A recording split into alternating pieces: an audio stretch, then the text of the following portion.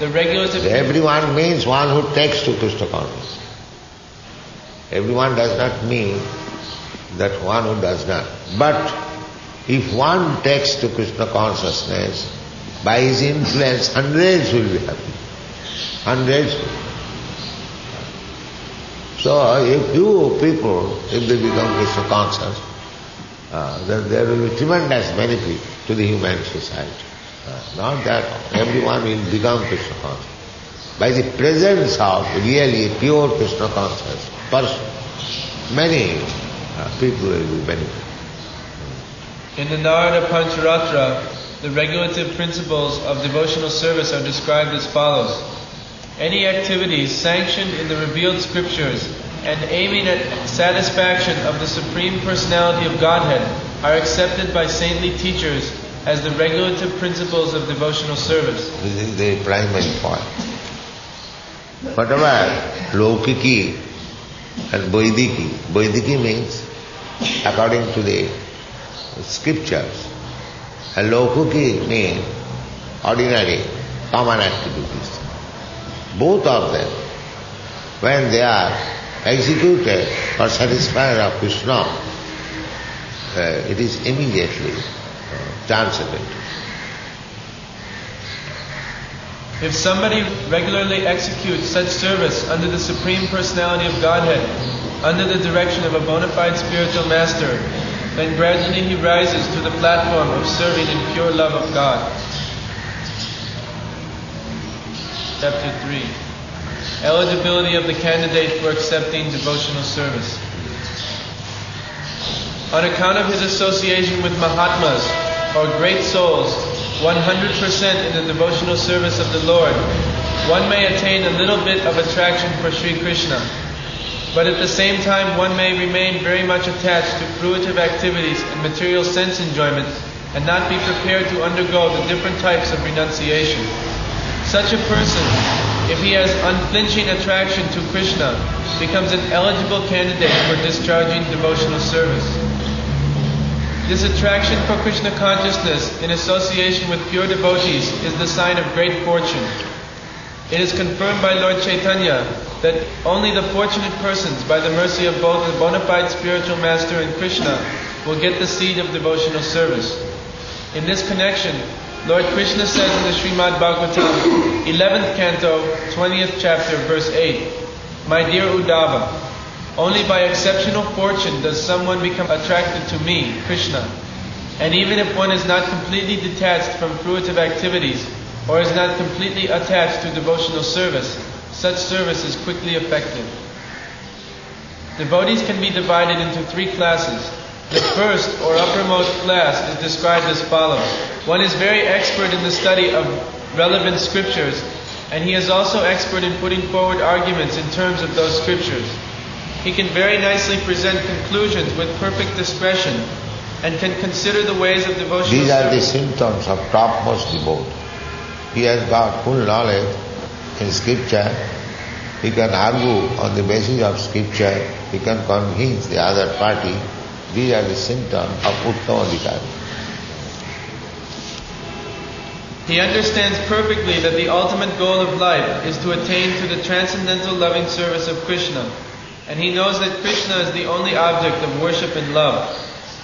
This first-class devotee is one who has strictly followed the rules and regulations under the training of a bona fide spiritual master, and has sincerely obeyed him in accord with revealed scriptures. Thus, being fully trained to preach and become a spiritual master himself, he is considered first class. A first-class devotee never deviates from the principles of higher authority, and he attains firm faith in the scriptures by understanding with all reasons and arguments. When we speak of arguments and reason, it means arguments and reason on the basis of revealed scripture. The first-class devotee is not interested in dry speculative methods meant for wasting time. In other words, one who has attained a mature determination in the matter of devotional service can be accepted as the first-class devotee. The second-class devotee has been defined by the following symptoms. He is not very expert in arguing on the strength of revealed scripture, but he has firm faith in the objective. The purport of this description is that the second-class devotee has firm faith in the procedure of devotional service unto Krishna, but he may sometimes fail to offer arguments and decisions on the strength of revealed scripture to an opposing party. But at the same time, he is still undaunted within himself as to his decision that Krishna is the supreme object of worship. The neophyte or third-class devotee is one whose faith is not strong, and at the same time does not recognize the decision of the revealed scripture. The neophyte's faith can be changed by someone else with strong arguments or by an opposite decision. Unlike the second-class devotee, who also cannot put forward arguments and evidences from the scriptures, but who has all faith in the objective, the neophyte has no firm faith in the objective. Thus he is called the neophyte devotee. Further classification of the neophyte devotee is made in the Bhagavad Gita. It is stated there that 4 classes of men, namely those who are distressed, those who are in need of money, those who are inquisitive, and those who are wise, begin devotional service and come to the Lord for relief in the matter of their respective self-satisfaction. They go into some place of worship and pray to God for mitigation of material distress or for some economic development or to satisfy their inquisitiveness. And a wise man who simply realizes the greatness of God is also counted amongst the neophytes. Such beginners can be elevated to the second class or first class platform if they associate with pure devotees. An example of the neophyte class is Maharaj Dhruva. He was in need of his father's kingdom and therefore engaged himself in devotional service to the Lord. Then in the end, when he was completely purified, he declined to accept any material benediction from the Lord. Similarly, Gajendra was also distressed and prayed to Krishna for protection, after which he became a pure devotee. Similarly, Sanaka, Sanatana, Sananda, and Sanat Kumara were all in the category of wise, saintly persons, and they were also attracted by devotional service. A similar thing happened to the assemblage in the Namasharanya forest headed by the sage Sonaka. They were inquisitive and were always asking Sutta Goswami about Krishna. Thus they achieved the association of a pure devotee and became pure devotees themselves. So that is the way of elevating oneself. In whatever condition one may be, if he is fortunate enough to associate with pure devotees, then very quickly he is elevated to the second class or first class platform. These 4 types of devotees have been described in the 7th chapter of the Bhagavad Gita, and they have all been accepted as pious. Without becoming pious, no one can come to devotional service. It is explained in the Bhagavad Gita that only one who has continually executed pious activities and whose sinful reactions in life have completely stopped can take to Krishna consciousness. Others cannot. The neophyte devotees are classified into 4 groups: the distressed, those who are in need of money, the inquisitive, and the wise, according to their gradations of pious activities. Without pious activities, if a man is in a distressed condition, he becomes an agnostic, communist, or something like that.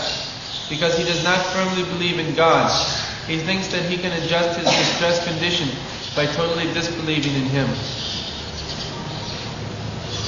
Lord Krishna, however, has explained in the Gita that out of these 4 types of neophytes, the one who is wise is very dear to him, because a wise man, if he is attached to Krishna, is not seeking an exchange of material benefits. A wise man who becomes attached to Krishna does not want any return from him, neither in the form of relieving distress nor in gaining money. This means that from the very beginning, the basic principle of attachment to Krishna is more or less love. Furthermore, due to his wisdom and study of Shastra, scripture, he can understand also that Krishna is the Supreme Personality of Godhead. Stomach, in India there are many persons whose stomach is already filled up, but he is not chanting Hare Krishna. That is not a condition. That because his stomach is filled up, therefore one will chant Krishna, Hare Krishna. Ohitaki apatiyata, chanting of Hare Krishna mantra is not caused by anything. Ohik, apratihata. It cannot be checked by any condition. Your chanting of Hare Krishna mantra cannot be checked because one is poor. No, that is not required. Any condition one can chant Hare Krishna. Now, a poor man is suffering without chanting Hare Krishna. So what is the harm if he chants Hare Krishna? There are many poor men, they are not chanting Hare Krishna, they are suffering. But in that condition, if they are induced to chant Hare Krishna, what is the harm if there is some benefit?